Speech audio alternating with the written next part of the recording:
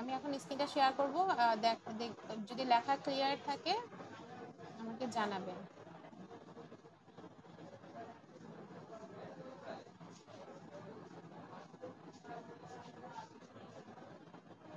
আচ্ছা, পেজটা কি দেখা যাচ্ছে?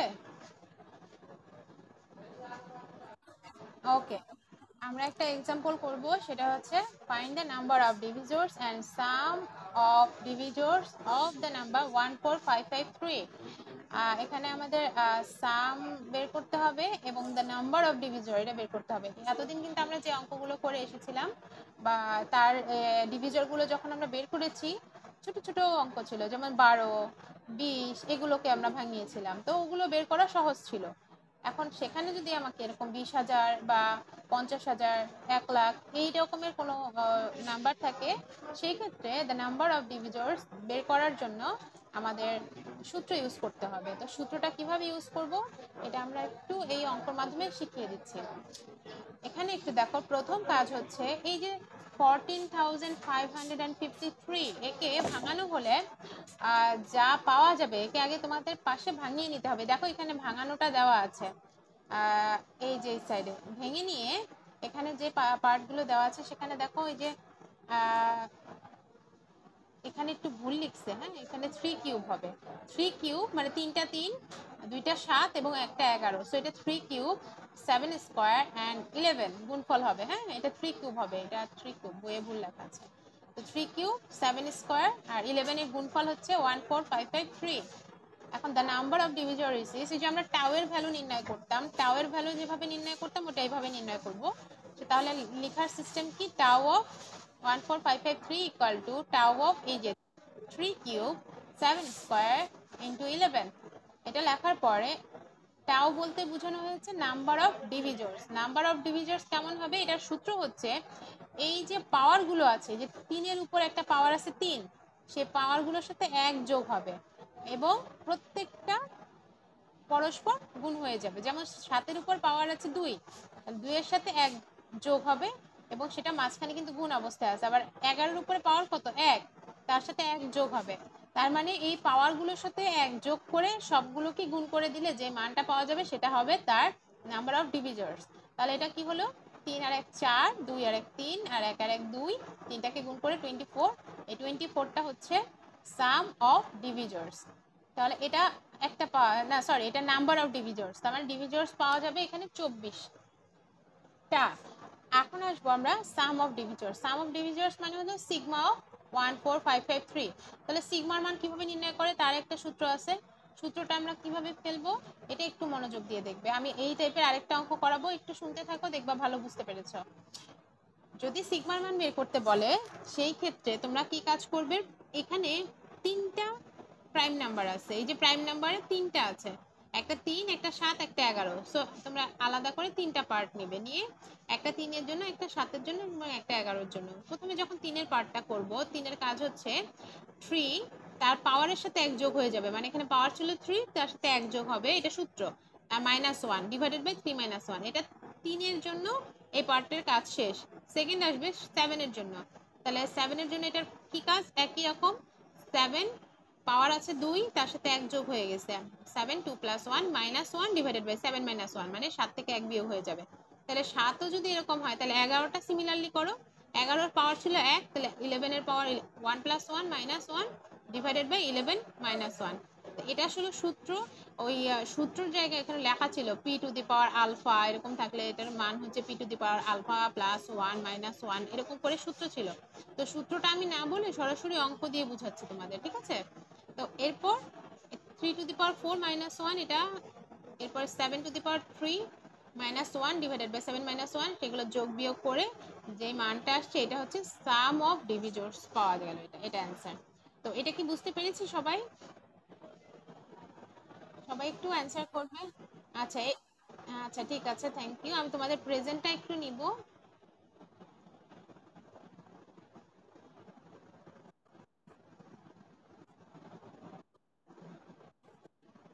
আচ্ছা, এরপর আমি সেকেন্ড যে পেজ, আমি এইরকম আরেকটা অঙ্ক বুঝিয়ে দিব। আচ্ছা তোমরা একটু মিউট করে রাখো, হ্যাঁ, একটু মিউট করে রাখো সবাই। আচ্ছা, নেক্সট যেই অঙ্কটা যাচ্ছি সেটা হচ্ছে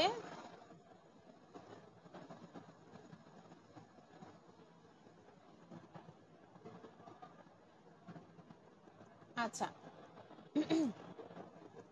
তো এর পরের অঙ্কটা এখানে বলা আছে find the value of sigma of 225 এবং ইভ্যালুয়েট সিগমা অফ 1300। তার মানে এখন আর টাও এর ভ্যালু চাই নাই, দুইটাই সিগমার ভ্যালু চাওয়া হয়েছে, একটা হলো 225, একটা হলো 1300 বা 1300।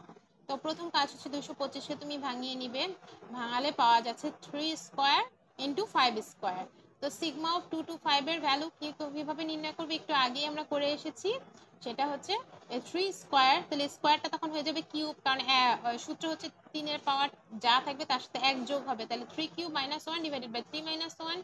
সিমিলারলি 5 স্কোয়ার যেহেতু আছে সেটা হয়ে যাবে 5 cube minus 1 divided by 5 minus 1।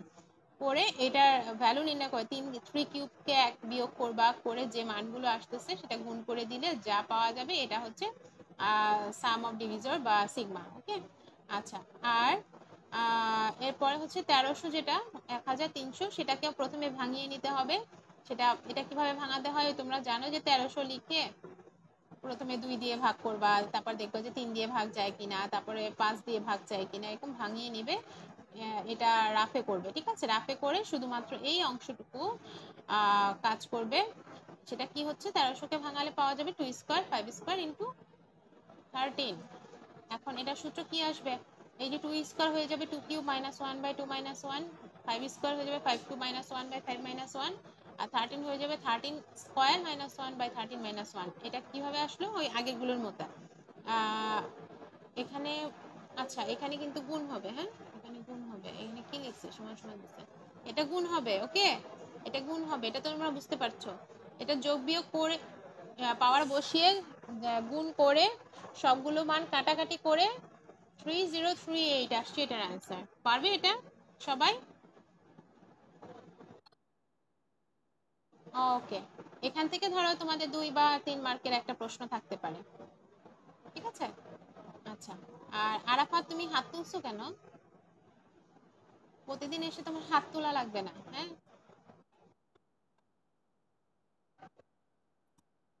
না, দরকার নেই, হ্যাঁ ঠিক আছে, আমি দেখতে পাচ্ছি তো। আচ্ছা, আমরা তাহলে এর পরের অঙ্কে যাব। এর পরের অঙ্কটা খুবই ইম্পর্টেন্ট, তোমরা শিওর থাকো যে তোমাদের ফাইনালে এরকম একটা আসতে পারে, সিমিলার না আসলেও সেম অঙ্কটা আসতে পারে বা সিমিলার আসতে পারে, অথবা ফাইনালে সাথে যদি কলেজে আমরা পরীক্ষা নেই সেই ক্ষেত্রেও এই অঙ্কটা ইম্পর্টেন্ট আসবে।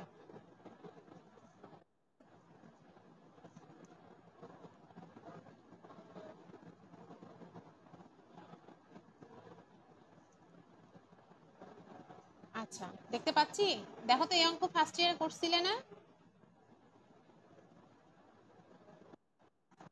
আচ্ছা, মনে আছে? মনে যদি থাকে খুব ভালো, মনে না থাকলে আরেকবার একটু বুঝিয়ে দিচ্ছি।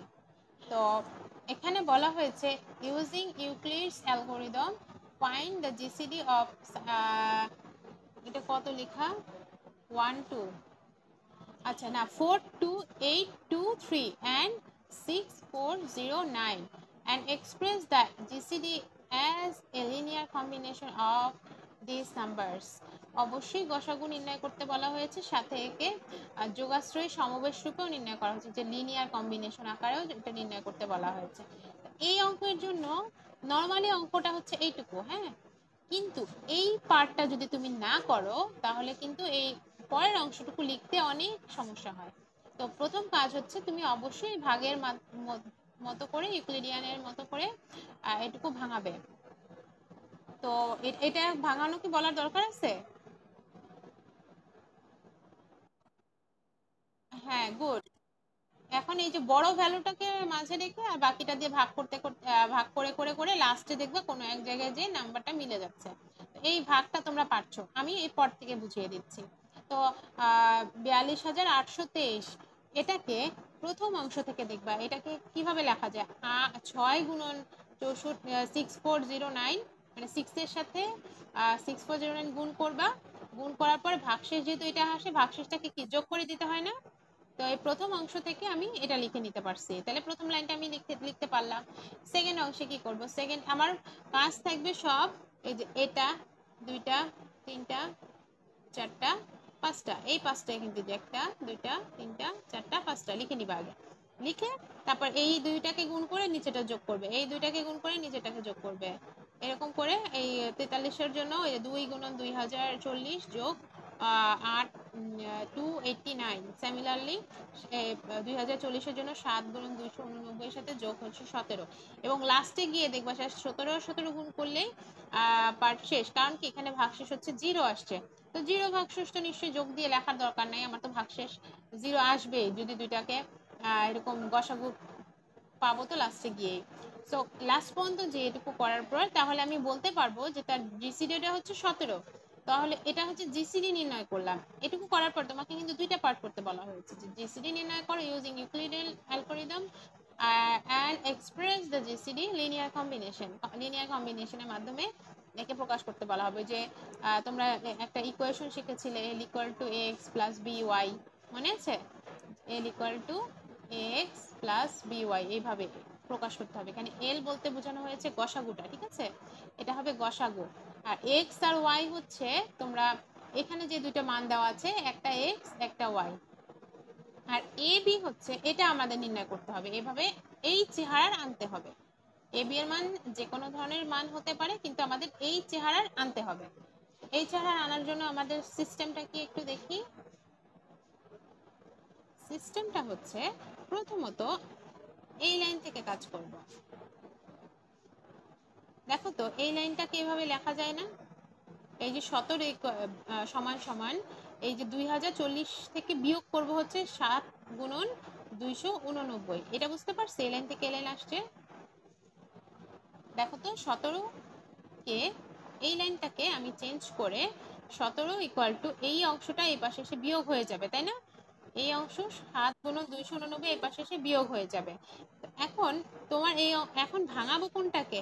এই 7-এর সাথে যে গুণ আকারে ছিল 289, ওকে ভাঙাবো। প্রথম কাজ হচ্ছে 17 পাইলাম, তারপরে 289 কে ভাঙাবো, পরে 2040 কে ভাঙাবো, তারপরে 4369 কে ভাঙাবো। তাহলে ভাঙাবো কোন ভাবে? এবার হচ্ছে মান বসাবো 17, এটা এটা এটা, তাহলে প্রথমে 17-এর মান বসানো শেষ। এখন এই অংশে মান বসাবো এই লাইন থেকে। এখান থেকে কিভাবে মান বসাবো? ওই যে 4369 বিয়োগ 2 ইন্টু 2040, এই যে এটা দেখেছো, এটার মানটা এই যে এই লাইন থেকে বসানো হয়েছে। বসানোর পরে 7 দিয়ে এটাকে গুণ করলো, 7 গুণন 4369, আর -7 দিয়ে যদি এটাকে গুণ করো -14, আর এখানে 2040 থাকলো, -14, সরি মাইনাসে মাইনাসে +14 হয়ে যায়, তো +14, কয়টা 14? 2040, তাহলে এরকম হয় 14 ইন্টু 2040, আর এখানে কয়টা 2040 আছে? ওখানে কিন্তু একটা আছে, তাহলে 14টা আর একটা মিলে কয়টা হলো? হ্যাঁ, এই যে টোটাল 15টা হয়ে গেছে, বুঝতে পারছি? আচ্ছা, এখন কি করব? এর পরের অংশে ভাগ করব, এরপরে 2040 ভ্যালুটা বসাবো, এই যে 2040 যে ভ্যালুটা, এটা এই যে এই লাইন থেকে বসাবো। এখান থেকে যে 6409 মাইনাস 1 ইন্টু 4369 এটা বসাবো। বসানোর পরে আবার গুণ করবা। গুণ করবা কিভাবে? 15 গুণন এই যে এটা, এই যে লেখা হয়েছে, আর -15 হয়ে যাবে, এটা -15, আর এখানে হলো -7, -15 -7 মিলে -22 হয়ে গেছে, ঠিক আছে? আচ্ছা, এরপরে এখন কোনটার ভ্যালু বসাবো? 43, এই যে 4369, এটার মান আমরা এই ফার্স্ট লাইন থেকে বসাবো। এটা বিয়োগ করে বসানোর পরে এটাও আবার সেই বিয়োগ করব, এক গুণ করে নিব আগে। তাহলে -22 দিয়ে গুণ করলা, এই যে -22 দিয়ে গুণ করা থাকলো, আর -22 দিয়ে এটা গুণ করা হলো, মাইনাসে মাইনাসে প্লাস হয়ে যাবে, তার সাথে 15 যোগ করলে 147 বার হবে। তো এই দেখো, এটাই কিন্তু আমার মান, এই যে এইভাবে চলে আসছে। কিভাবে? যে 17 মানে হচ্ছে গসাগু সমান সমান, এই যে এখানে একটা ভ্যালু হচ্ছে 6409, এই দেখো 6409, তার সাথে একজন গুণ আকারে আছে, আর একটা হচ্ছে 42823, 43823, এখানে 4, এখানেও ভুল লিখছে, বইগুলো করছে কি? এখানে 42 হবে, ঠিক আছে? এই যে 42 কে এখানে 43 লিখে ফেলছে, তো এখানে 42 হবে। এগুলো একটু খেয়াল করে নিও, হ্যাঁ? 42823 এরকম হবে। তো এই টাইপের অঙ্ক আসতে পারবে? আচ্ছা, আমি এরকম আরেকটা অঙ্ক একটু দেখাচ্ছি। হ্যাঁ, অবশ্যই এই টাইপের একটা অঙ্ক আসে। তো আমি এই ধরনের আরেকটা অঙ্ক একটু দেখাবো। এটা জাস্ট এটা এই নিচের অংশটুকু করা আছে, ইউক্লিডিয়ান অ্যালগরিদমটা করা নেই। কিন্তু তোমাদের যদি প্রশ্নে এটা আসে, তোমরা কিন্তু অবশ্যই ওই আগে ইউক্লিডিয়ান অ্যালগরিদমের মাধ্যমে তুমি ভাগ করে নেবে। ভাগ করে নিলে তোমাদের জন্য অঙ্কটা সহজ হবে। তো এরপরে পেজটা একটু দেখছি।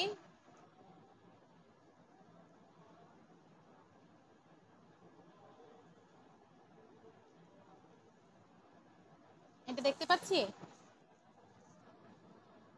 দেখো তো এটা একই প্রশ্ন না? একই ধরনের। ওখানে কিন্তু একটু ছোট আসছে, 561 আর হচ্ছে 171 দেওয়া আছে। তো আমার প্রথম কাজ তুমি হলো ওই ভাগ আকারে ওইটা পুরোটা করে নিবে পাশে সাইডে করে, তারপরে ইউক্লিডিয়ানের মাধ্যমে এটা সাজাবে। সাজিয়ে ওখানে এই যে তোমার গসাগুটা পেয়েছে 3, আর এই 3কে আবার উল্টা দিকে কিভাবে কাজ করা হয়েছে এটা কিন্তু আগেরটার মতো, পুরো সিস্টেমটা সেম। এটা তোমাদের বাসার কাজ থাকবে, পারবে? আচ্ছা, এটা একটু স্ক্রিনশট লাগবে না, তোমাদের সবার কাছে তো বই আছে, তো এটা একটু বাসায় করে ফেলবে। আর এরপর আর হয়তো একদিন এটার উপর ক্লাস নিয়ে আমি আমি কিন্তু অনেক দিন সময় নিয়ে একটা চ্যাপ্টার শেষ করলাম পুরোপুরি মোটামুটি ভালোভাবে, কারণ এক একটা চ্যাপ্টার থেকে প্রচুর প্রশ্ন আসে। আহ ভালো করে না পড়লে সামনের গুলো পড়া আবার একটু কষ্ট হয়ে যায়, ঠিক আছে?